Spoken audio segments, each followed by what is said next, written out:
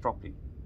The one thing that's interesting here that I have picked up that is not normal installation practice is the fact that your SW switches over there. So we've got all the switches on over here, 1 to 6, as they should be, but there is an issue at the SW dip switches. Because your first 2 circuits are on one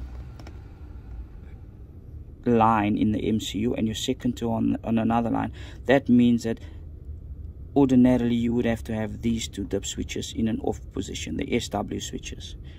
They are currently in an on position.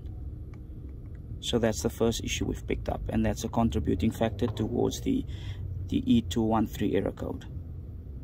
Those switches need to be switched in an off position to let the MCU know that those are running into a RefNet branch. So we're actually going to do that